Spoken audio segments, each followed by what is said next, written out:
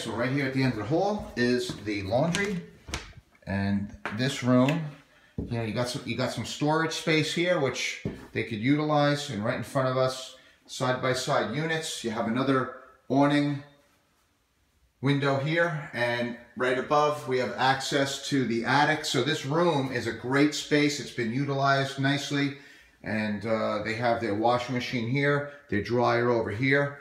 So it's a great area. It's located, you know, right at the end of the hall. You got your laundry, it's right in front of you, so you don't have to go down into the basement. We're installing, every one of our jobs has a laundry up on the second floor.